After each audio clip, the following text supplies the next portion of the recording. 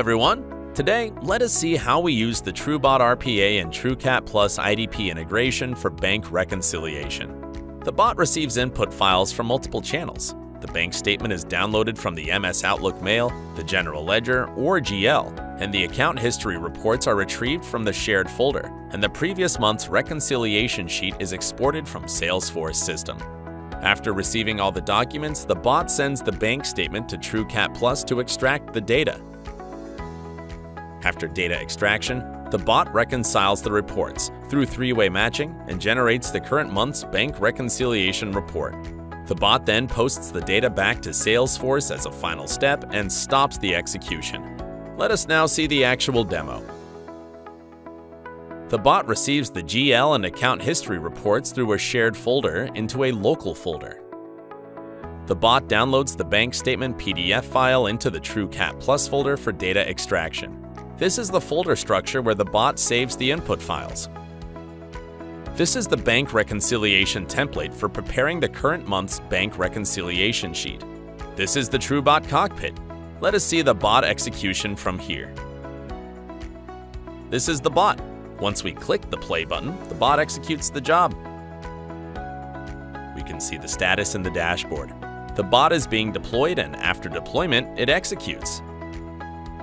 As we can see, the bank reconciliation process has started.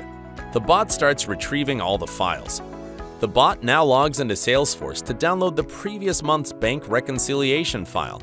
It then moves the file to folder. The bot retrieves the GL and the bank statement files from the shared location. Now, the bot starts matching the logs in the bank statement with GL, account history report, and previous month's bank reconciliation sheet. It then creates the current month's bank reconciliation sheet. Here, the green color means complete match. Yellow color depicts a many-to-one match. The red color depicts the transactions not matched. After this step completes, the bot generates 3 files, which are then uploaded to the shared folder for the end user to validate and verify. It then posts the outstanding transactions into Salesforce.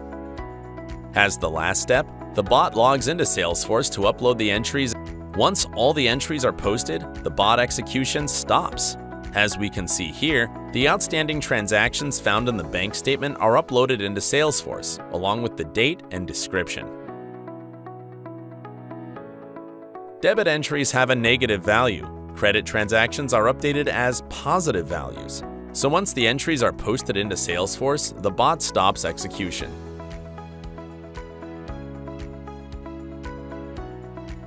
So now we will see the bank reconciliation sheet with the outstanding balance. The bot has created the data for the June month end.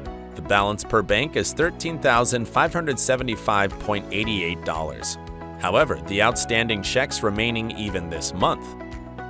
So if you deduct the outstanding amount from $13,575.88, the balance will be $12,927.88. Now we will see the balance per book. The balance per book is $12,107.88.